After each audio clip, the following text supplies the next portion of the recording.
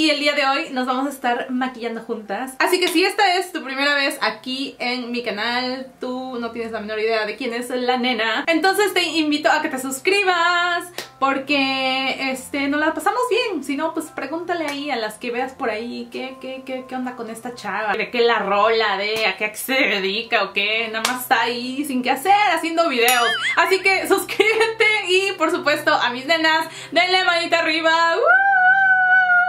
Ustedes me hacen feliz, ya saben que yo soy super cursi, se los digo en cada video, en cada foto que subo, me entra el sentimiento, ya saben, ahí el moco tendido, me deprimo. Pero bueno, ¿quién no se siente igual por estas fechas? ¿Y qué creen? Hoy voy a estarme maquillando con... una de las marcas favoritas de no al mal gasto, que es Elf. Me han estado insistiendo desde que subí ese haul de Elf que hiciera este video, que probara todas las cosas de Elf. Algunas cosas me fueron enviadas por ellos y otras yo ordené, yo las compré con mi propio dinero porque pues me hacían falta. Así que todo va a estar en la cajita de información. Yo sé que ustedes siempre me preguntan eso, ¿qué menjurje te embarraste? Va a estar ahí en la cajita. Please, please, please, vayan a abrirla si les interesa saber los productos. Es imposible para mí contestar cada comentario y en cada video siempre trato de dejarles todos los productos en la cajita. Ya saben, ahí screenshot para el dinerito navideño que se van a ir a gastar. Ahí les voy a dejar la lista. No hay mal gasto, nenas. Así que vamos a arreglarnos. Así que con lo primero que voy a empezar es con esta prebase verde. Esta fue la que a muchas les intrigó, igual que a mí. No se dejó, ok. ¡Oh! ¡Ya no le sale! OMG, ya no le sale nada. ¿Esto es en serio? ¿Ya? ¿Eso fue todo? ¿Eso fue todo lo que venía? ¡Oh my god! Ok, déjenla, voy a abrir porque OMG, esto ya me está sacando de onda. Dios mío, nena, ¿saben qué? Esto está rarísimo, pero creo que esta cosa se acaba de quebrar o ya venía quebrada o no sé, pero ¿saben que usualmente trae una cosa así como que larga para que eso pues empiece a sacar el producto? Y yo aquí no le veo nada. Se la voy a tener que sacar así, pero ya empezaron mal. No, no se crean.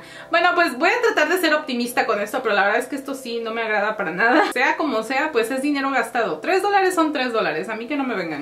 Así que bueno, voy a empezar untándome mi prebase verde, que por cierto ni se ve tan verde. No se ve para nada. Si ven ahí que quedó completamente transparente. Y la textura de esta prebase es así como tipo de silicón, tipo como la mayoría de las prebases. No es tan resbalosa como la Baby Skin, pero pues así más o menos. Sí me saca de onda que no se ve para nada lo verde. O sea, obviamente no quería quedar así con la cara toda verde, pero sí estaba esperando un poco de color verde porque ese fue mi punto en agarrarla. Porque pues ya saben que yo sufro de rojez, etcétera. Y ya saben que a mí me gusta dejar mis productos secar, así que usualmente lo que hago en este momento son mis cejas. Y continuamos, y ya sé que ahorita mis cejas se ven así como que ¡ah! Nena, ¿qué hiciste? Así que voy a seguir con la prebase de sombras, y esta prebase de sombras de Elf es bastante conocida ya. Esta ya la he tenido antes y me encantaba usarla. ¡Ay! Creo que me pasé. Me encantaba usarla para mis sombras cuando empezaba a maquillarme, y en realidad esta la recomiendo muchísimo para principiantes.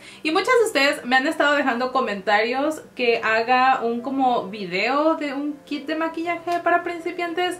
Díganme si están interesadas o cuántas están interesadas en eso, para que le metan presión así a la nena, así como que nena, pues somos la mayoría, así que no sabemos qué estás haciendo, qué estás pensando. Y bueno, voy a sellar mi prebase de sombras con mi, ya saben, mi polvo de Rimmel London. No encontré polvo compacto de Elf, no sé si no busqué bien o si simplemente se me fue. Vamos con lo que de verdad estoy mega emocionada, nenas. Ustedes saben que esa paleta de Elf de Matte for Matte es una de mis favoritas. Y se ve así, los colores son súper neutros, súper mate. Y cuando fui al website para ordenar las cositas que me faltaban, encontré esta maravilla y casi, o sea, literal grité cuando la vi, porque no tenía la menor idea que ya habían sacado una nueva. Y vean nomás, vean los colores de esta, nenas. Está hermosísima. Si no hay nada más que me guste, ay, si no, de todo lo que voy a probar hoy, realmente lo único que quiero es amar esta. Me recuerda ahorita a esa paleta que salió de Too Faced, la de durazno. O sea, todos esos tonos bonitos, duraznitos preciosos. Así que voy a empezar con este tono duraznito. Vamos a ver qué tal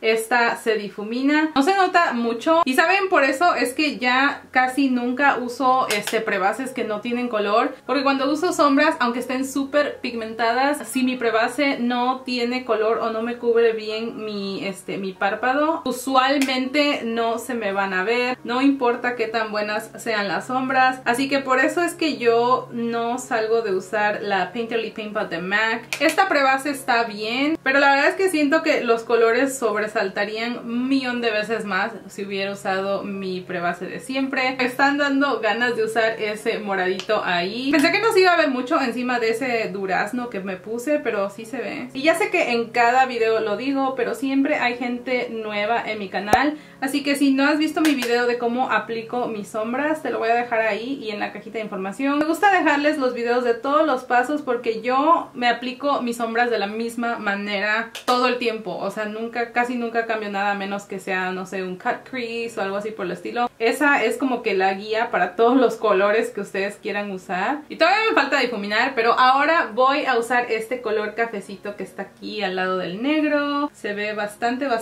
oscurito, que es lo que quiero. Y lo voy a poner arriba del pliegue. Así que lo que voy a hacer ahora es que voy a difuminar porque eso se ve bastante horroroso.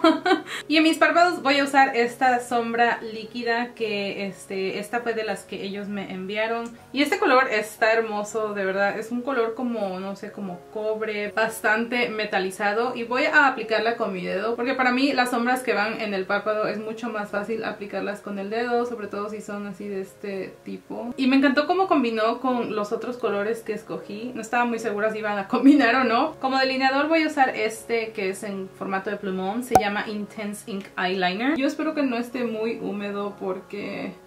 ay, usualmente ese es mi problema con este tipo de delineadores. Pues me está gustando. La verdad es que es bastante difícil que a mí me guste un delineador. Yo ya tengo los que amo y no los cambio por nada. Así que es bastante raro que a mí me guste un delineador así como así. La punta me recuerda al que me encanta, ese de L'Oreal. Y bueno, su mascara dice que tiene una fusión mineral y que supuestamente es de larga duración. Ya ven, por eso es que siempre me maquillo los ojos antes, porque si no ahorita ya si tuviera la base puesta ya estuviera yo pariendo chayotes. Pero lo más importante para mí es que no me bajé las pestañas y en sí el mascara no me las bajó. Así que ese es un punto a su favor. No sentí que le dio ni volumen, ni tampoco me las alargó, pero bueno, por lo menos no me las bajó. Y siempre me preguntan qué pestañas postizas a mí me gusta usar. Mis favoritas son las de Ardell y sus precios son súper económicos. La verdad es que todos los diseños, casi la mayoría de sus diseños me gustan, pero mis favoritos son las Demi Whispies. Y si no encuentro de esas, entonces las de Salon Perfect también son súper económicas, igual las encuentras en Walmart, increíbles. Y en sí yo no uso pestañas caras de esas de mink y no sé qué tanto, de $30, porque la verdad es que a mí sí se me hace mucho desperdicio de dinero. No que estoy diciendo que, o sea, que esté mal comprarlas, pero la verdad es que aunque yo las reuso, y obviamente si comprara unas de $30 las reusaría a morir, pero realmente con estas de Ardell y de Salon Perfect no siento la necesidad de comprar pestañas caras hasta ahora. Obviamente pues ya si la oportunidad se presenta o si pues me las quieren mandar, ¿verdad?, de gratis, pues no voy a decir que no tampoco. A ver qué se siente, a ver si me va a dar vista biónica o qué. Y ahora sí vamos a lo que te truje, chencha. La base, que eso era todo lo que yo estaba esperando. Las que me siguen en Instagram vieron mi transmisión en vivo de todo mi drama ahí con la base ahí en Target. Esta base fue la que estaba yo esperando más que nada para hacer este video. Y esta es la Acne Fighting Foundation, que supuestamente es para tratar los problemas del acné, los granitos. Contiene ácido salicílico, supuestamente es bastante ligera, ayuda con la rojez y los granitos, y también para emparejar el color si tienes, así como yo, que tienes discoloración o como se diga. Contiene ácido salicílico, witch hazel, alcanfor, árbol de té o como se diga igual, y aloe. A mí todo lo que me importa es que no sea demasiado grasosa, que me cubra bien. Yo la agarré en el tono buff. La verdad es que cuando ordenas del website es un poquito difícil pues darle así como que a tu color. Y bueno, voy a aplicar con mi brocha, que también ordené una nueva porque la otra la quemé, es una larga historia. Las de Instagram saben lo que pasó. Pero ordené mi brocha nueva de Selfie Ready Foundation porque de verdad no podía vivir sin ella. Así que vamos a empezar a aplicar esta cuestión aquí. Y sí, nenas, está bastante clara. ¡Ah! Ahora te aguantas, nena. ¿Para qué? ¿Para qué haces sonceras? Pero bueno, en realidad lo único que quiero probar es pues la cobertura y qué tal se siente en la piel. Y está siendo bastante fácil de difuminar, déjenme les digo. Sí se siente bastante ligera. ¡Oh no! Estoy quedando como fantasma, nenas. Ahorita la corregimos con bronceador y ya saben, ¿no? Así que voy a tener que usar un poquito de la L'Oreal Infalible en el color Classic Tan, porque si no, esto me va a quedar demasiado claro, ya no me está gustando.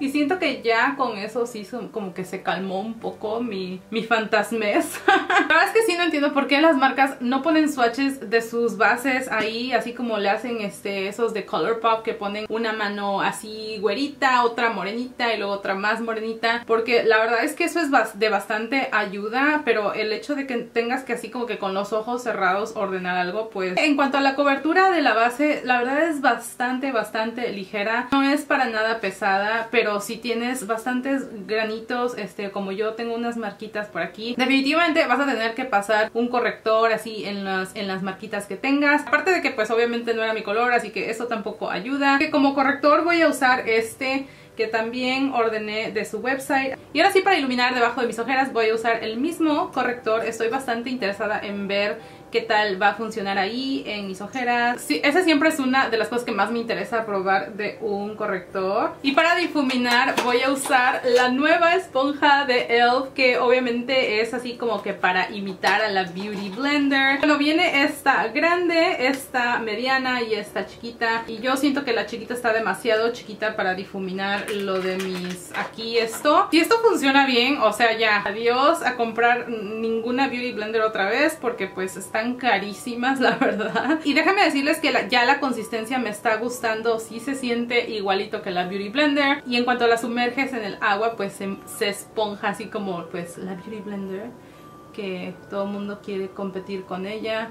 Y se siente divino. Espero que no me esté levantando el maquillaje nada más. Se siente muy bien, nena. Siento que está ayudándome a difuminar súper bien, pero me estoy emocionando porque siento que esta va a ser una increíble alternativa para ustedes. Me agrada muchísimo que tengan de los 3 tamaños, chiquita, mediana, grande, en el mismo empaque, porque siempre he sentido que la Beauty Blender es un poquito grande para esta área de mis ojos y esta es exactamente lo que necesitaba. Esta está demasiado chiquita, así que tal vez la use para otras cosas, pero esta está excelente para esta área. ¡Ah! Estoy súper feliz. En cuanto al corrector, creo que no les voy a tener muy buenas noticias. No cubre absolutamente nada. Como que siento que nada más me embarré crema encima de mi otro corrector. Y ahora sí, vamos a sellar nuestro maquillaje. Y voy a usar el tan famosísimo HD. El polvo de... este polvo de Elf, que es bastante famoso. Lo que a mí me gusta hacer es agarrar un poquito con mi brocha y sacudir el exceso, mirar hacia arriba y sellar mis pliegues aquí primero. Y la verdad es que se siente súper ligerito, nenas. O sea, siento que así como que ni me estoy echando nada, pero sí puedo ver que ya está matificando toda mi cara, lo cual eso me emociona muchísimo. Y me encanta que este polvo incluya una borlita, porque luego no todos traen. Y para el precio, y la borlita se ve de muy buena calidad, la verdad. Me agrada que la hayan incluido. Y se siente tan matificante que la verdad ni siento la necesidad de empacar mucho. Siento que está, o sea, simplemente con tan poquito que estoy echando, ya siento que está así absorbiéndome todo el aceite del sartén. Pero sí es un poco difícil de hacer baking con él, por lo mismo que está tan ligerito. Y como bronceador, adivinaron, voy a usar ese, ya se me llenó todo aquí de polvo. Voy a usar ese, famosísimo dúo. Y es su Blush and Bronzing Powder. Este es súper famosísimo porque supuestamente es como que un dupe del de NARS. El bronceador es eso, exactamente. Es un bronceador, no es un contorneador. Y tiene un poquito de luminosidad. Igual el rubor, me encanta el color que tiene y me encanta que también tiene luminosidad. Así que voy a broncear mi cara porque ahorita sí me hace muchísima falta después de después del fail que fue del color de mi base. Y yo sé que tienen una versión mate de este dúo y la verdad es que lo debía haber ordenado, pero se me fue por completo. Y otra brocha de la que he escuchado maravillas es de esta y ya puedo ver que me va a encantar. Este Kabuki Brush está súper suavecito y lo voy a usar para difuminar. Este sí está perfecto para difuminar todo. Inclusive para aplicar polvo también. Voy a usar este que está aquí. Y este me encanta porque pues como ya saben, estos colores son bastante universales. Les van a cualquier look, a cualquier tono de piel. No son demasiado exagerados y creo que te dan así como que el toque perfecto. Y como iluminador voy a usar este que se llama Moonlight Pearls. También, yo no sé si esto es un iluminador o qué. Oh, sí, dice iluminador horneado. Así que le voy a rascar un poquito aquí para que le salga un poco el color. Porque ya ven que los horneados tienden así como que a hacérseles una capa y luego como que ya no pintan después de eso. Vamos a ver qué tal. ¡Ah, pero sí se ve! ¡Uy, está súper fuerte! ¡Ay, no! ¡Me eché muchísimo! No está nada mal, la verdad. O sea, para hacer... ¡Wow! O sea, sí está... ¡Oh, my goodness! Sí está súper fuerte. Como labial tengo estos dos. La verdad es que los dos se me hacen divinos. Por fin lo encontré. ¿Se acuerdan que les dije que no lo encontraba? Y este otro color que también está precioso. Así que vamos a ver cómo se ve primero el famosísimo. Pero antes de aplicarme el labial, primero quiero usar su Lip Exfoliator. Es el nuevo color y todo eso, porque ¿se acuerdan que yo les dije que no me gustaba el otro porque se resecaba demasiado? El otro me lo pasaba por los labios, sentía una bola de piedras. Este no, este es mucho más finito. Y la verdad es que yo no lo siento tan agresivo como el otro, pero este sí me gustó más. Este siento que está más hermosito. Así que primero vamos a aplicar Tea Rose. Tienen un aroma horrible, nenas.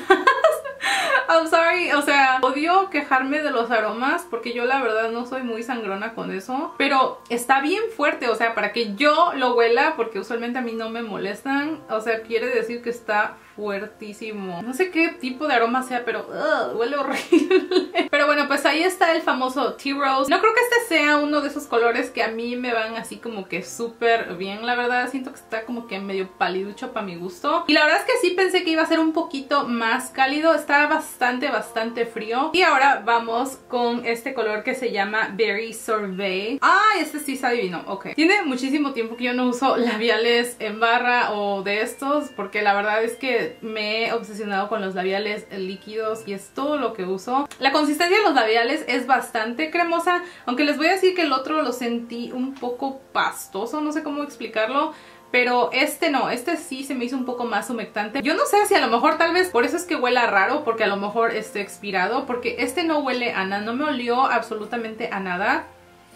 Absolutamente a nada. Y este huele rarísimo, así que y la consistencia está rara, así que yo la verdad no estoy muy segura si eso ya esté expirado tal vez. Me voy a cambiar este labial, nenas, no lo puedo ver, no me gusta cómo se ve con este look, así que voy a buscar un labial y ahorita regreso. Y bueno, revolví estos dos colores, este de Milani que se llama Raving Matte, que es de su colección metálica, y este de Gerard Cosmetics que se llama Wine Down. Revolví esos dos. El labial de Elf no estuvo mal, simplemente que el color no sentía que era así como que ir de acuerdo a la época. Y se me olvidó decirles que el spray fijador que usé es de Elf. Lo que pasa es que lo cambié de botella porque no me gusta el atomizador de este. Estaba bastante... La primera vez que lo usé, haz de cuenta que se me quedaron las marcas de las gotísimas que le salían. Así que lo que hice fue cambiarlo a esta botella vacía que tenía yo por ahí, de este de Infalible. Dije perfecto, porque me encanta el atomizador de este. Y de este spray fijador de Elf les tengo buenas noticias. Me ha gustado mucho. Sí siento que... No siento la misma sensación que como con los...